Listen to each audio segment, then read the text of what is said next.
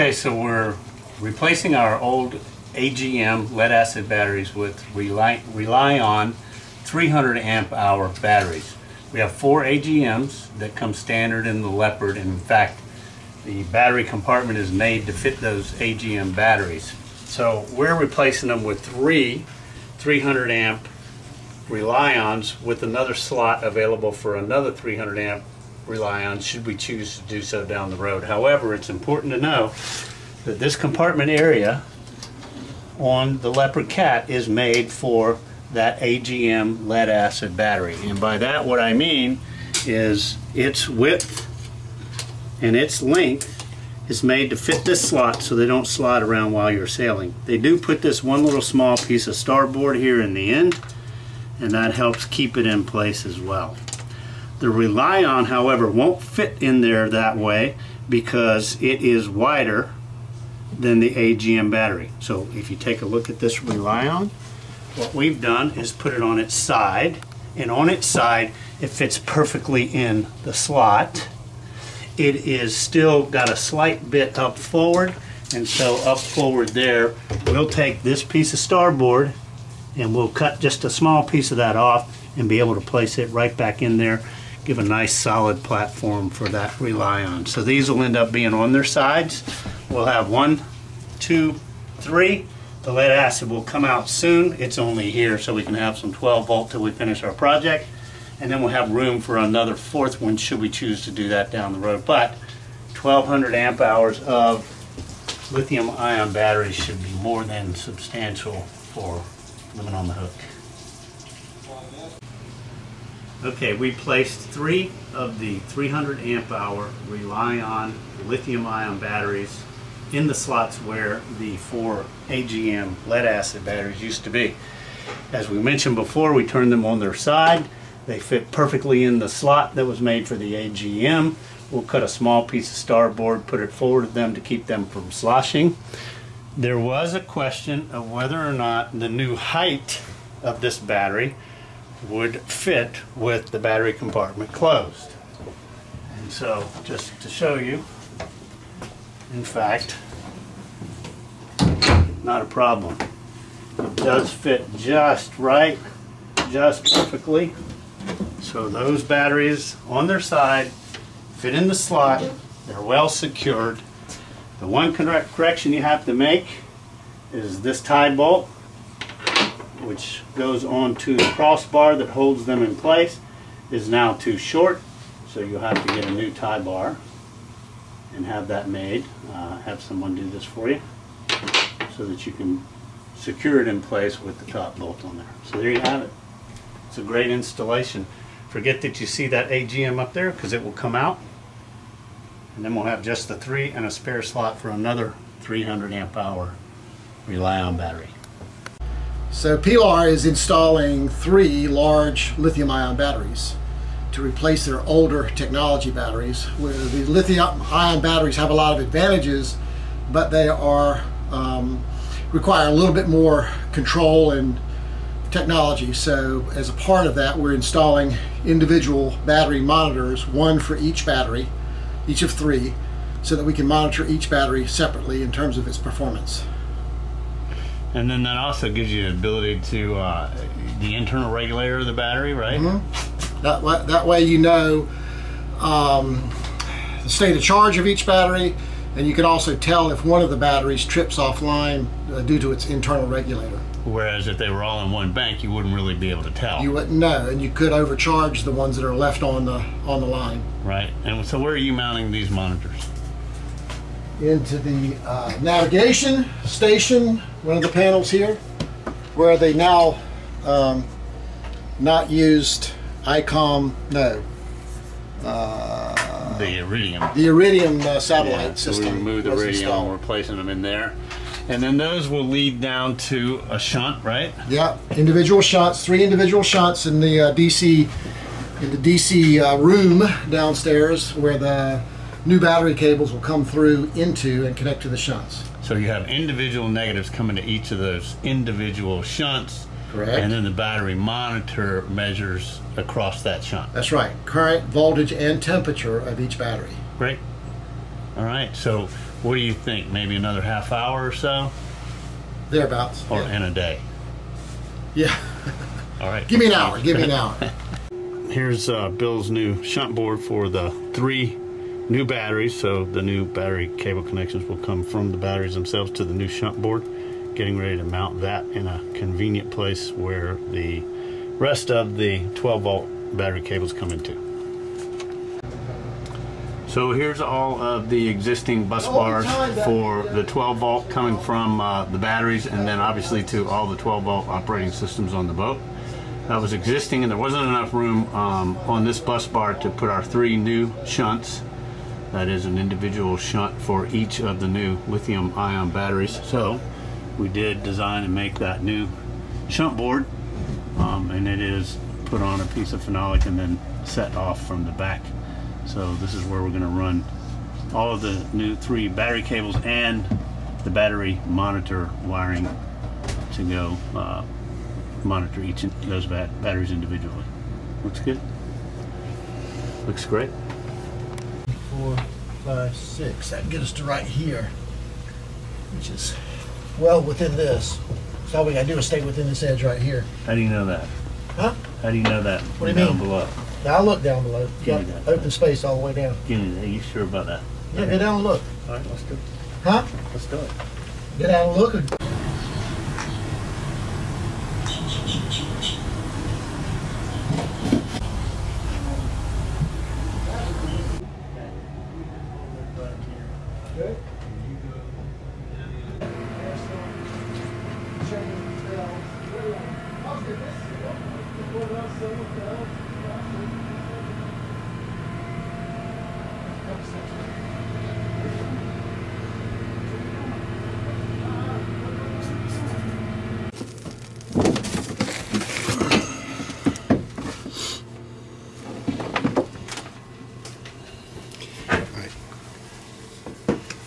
So somehow you managed to get 6 cables out of there, but 1 new hole in there, right? Yep. All right. We're finally getting to the point where we can tie the batteries in. So we've run all these cables. We ran 6 new cables from this bata area down to the bus bar below deck, which was a challenge in itself. And we did that so that we could have all the batteries individually monitored and to their own meter as well. So this should be really nice once it all comes together. Steven, tell us about what you're doing. We're putting the heat shrink on the ends of the cables. We built the cables, crimped them on with the fittings on the end, and now we're just heat shrinking a little protective. Done that yet? What? Done yet? Almost. I had to do a little bit of a redo. All right. It's split on me twice now.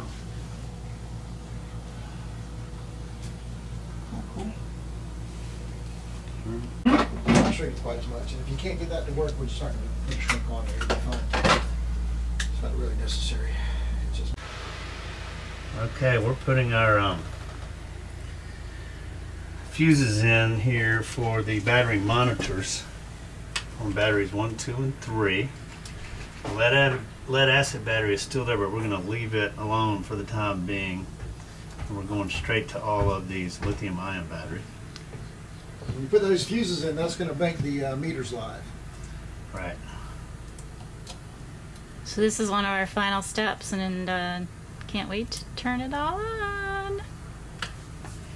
We are turning on our lithium-ion batteries for the first time ever, after all of the mounting and the cable running that Bill helped us with. I'm scared. Bill did. Okay, do it. All right, you gonna do it, Bill? Do it. Do it. Do You it. ready, Bill? Yeah. Oof, 100 amps. Shouldn't be charging that high.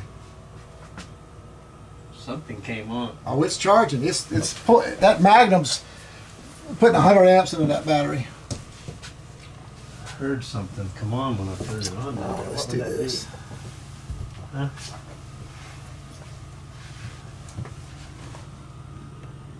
All right. Charger. I just turned the charger off because I don't think we want to charge one at a time. Okay, we mounted three 300 amp hour lithium ion batteries in place of the old lead acid batteries that we had. And the old lead acids were all joined together at the battery compartment, and then one set of leads was brought back into the main bus area. Instead, we brought separate leads for every one of the batteries there. So we have room for a fourth battery. So you'll see 4 positive leads coming from the battery compartment to this bus. You'll also see 4 negative leads coming from the battery compartment to this bus. And then we also tied in, if you'll see over there, those smaller wires and resistors are for 3 separate battery meters that we mounted up in the nav station. So quite a bit of work when we pulled all of these cables back here, made the cables as well, and then put those battery meters on them too.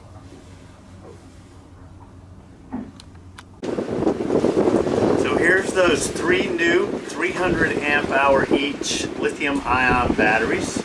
You will see one lead acid battery is still in there. We left it in there while we were making the changeover, but we did go ahead and disconnect that lead acid battery. So obviously we have a slot available for a 4th 300 amp hour lithium ion battery. Here's the individual meters that we put up on the nav station for each of the separate 3 lithium ion batteries. So that'll be nice to be able to monitor those individually. That's why we had to run all those leads back to the bus bar and then the meter off of the bus bar so that we could monitor them individually.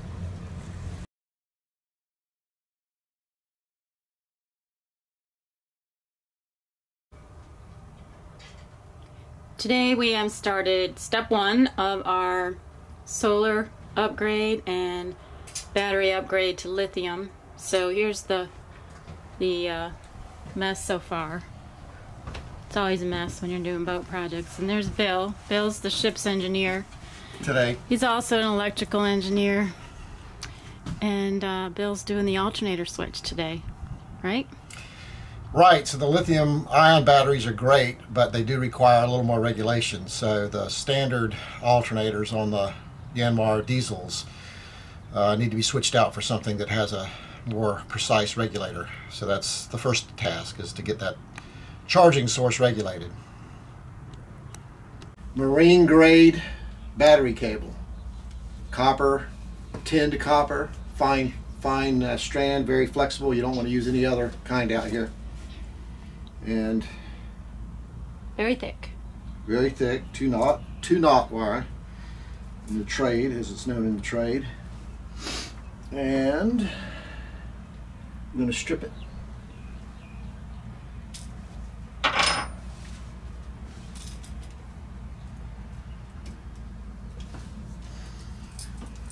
It's just not trivial. Don't want to cut a wire? Well, you don't want to cut a wire, so that's why I use this fancy thing. And you just have to get the insulation off of it.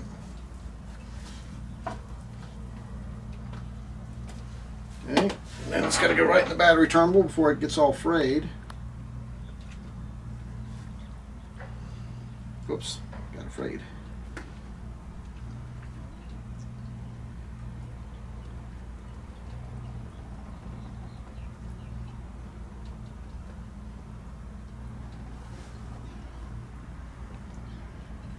Still not happy with it.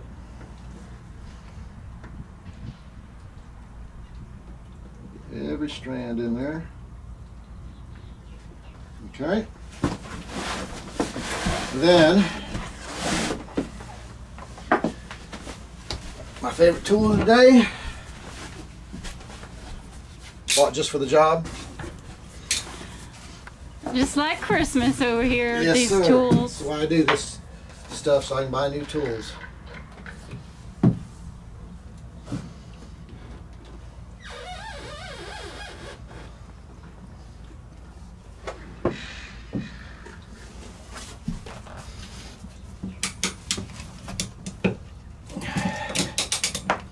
All right, one crimp.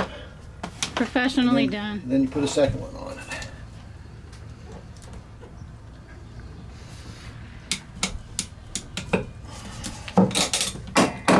And that is properly done, and then you put a piece of shrink tubing on it. Shrink that down, and it seals it with epoxy as you shrink it, or not epoxy, but glue. And that's the cable. Cool. Alright, so I gotta measure the other end of it now. Here's the port side engine before modification with an old style battery combining relay and an old Vallejo internally regulated alternator.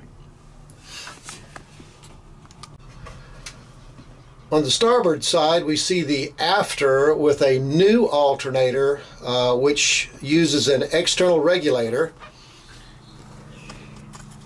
which is shown here. That regulator will perform a programmed charge profile needed for the lithium batteries, and a new battery combining automatic combining relay.